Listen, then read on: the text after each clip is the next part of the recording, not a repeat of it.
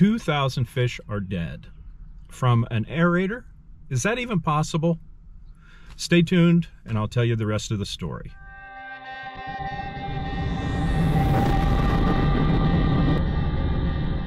Hi, Mark here from AmericanAeration.com, and today I want to talk about a video that I found. And you know, like you, I check out YouTube for various videos, and I found one posted by a fellow who had an aerator installed in his pond. They may have done the installation themselves, but they had some trouble getting it going, and so they called the dealer that sold it to them to come out and get it running, which they did. And long story short, they got the system running, and then they simply left. They didn't talk to them, didn't tell them anything. And the guy came out the next morning and started to find fish floating in his pond. And before the thing was done, he estimated that he probably lost 2,000 fish or more over the next few days. And he confirmed that he pulled out about 1,500 dead while he was there over the weekend, I think. And there's a couple lessons to learn from this story. First of all, it's really important when you install an aerator, a subsurface aerator, for the first time in a pond. And this was an old pond. He said in the video it's probably 60 years old or more, so you know there's some muck accumulated at the bottom. A lot of fish, good sized fish, and it was not super hot weather, but it was starting to warm up pretty good. And so when you have those kind of conditions, and I think even erring on the side of caution, when you put an aerator in and you start it up, you want to be very gradual about it, because these do oxygenate, but they also mix a lot of water from top to bottom in the pond. They're supposed to do that, but in the process, if you start it up and go too much too fast, you start to release a lot of unwanted things out of that muck. You stir it up too much and some gases come out, and you can have a pretty rapid oxygen drop despite the aeration going. It just can't keep up with the rapid shift. So to start these up, you want to run the aerator about 20 to 30 minutes the first day, shut it off. Second day, you can double that runtime, and each day you can double the runtime up to 24/7. It takes about 7 days or so to get there, but it's a really good precaution to take with pretty much any pond with fish in warmer weather, unless it's an absolutely brand new pond with no muck at all on the bottom. And even then I might go slow if I've got fish in there already. So the second part of the story, which was a little bit confusing to me, and I don't have an answer as to why this dealer or the installation team didn't take the trouble or the time to tell the guy about the startup, or you know, maybe they didn't know about the age of the pond, which I find hard to believe, because when we work with people, we try to get a lot of background information. We need the size and depth, of course, but you need to know about age and what is happening in there.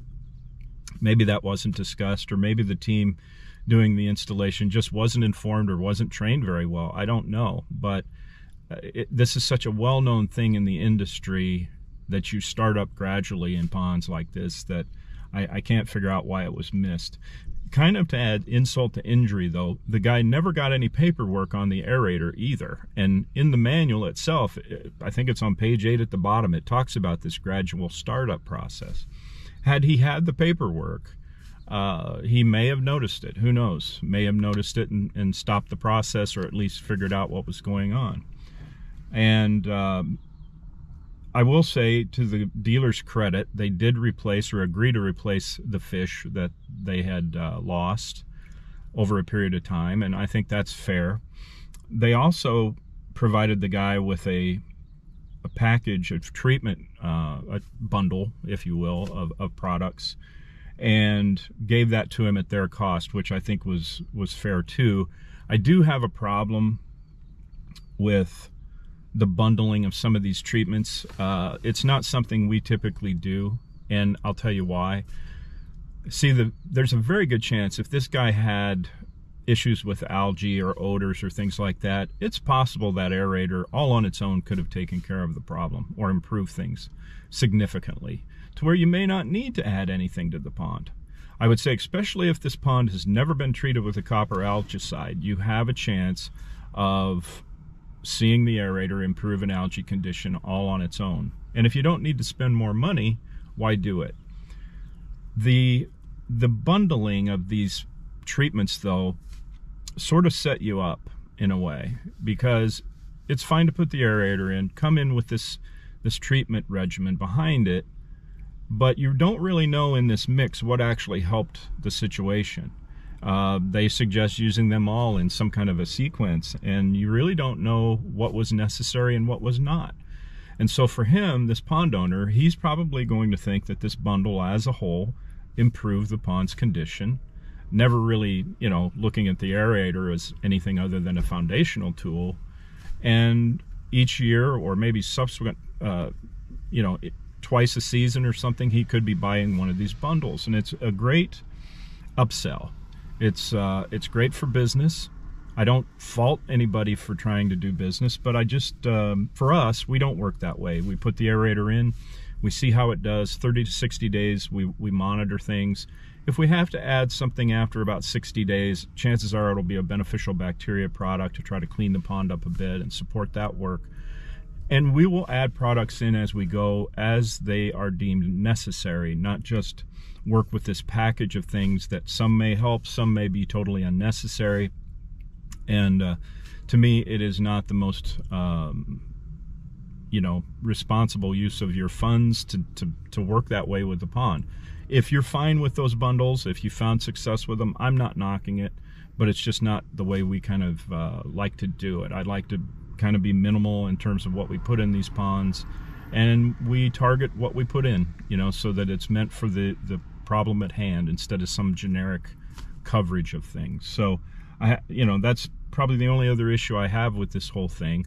And so the moral of the story, and I have to thank the guy for posting his experience. It's very good for people to know. If you're putting an aerator in an old pond with fish, take your time. Don't get in a hurry.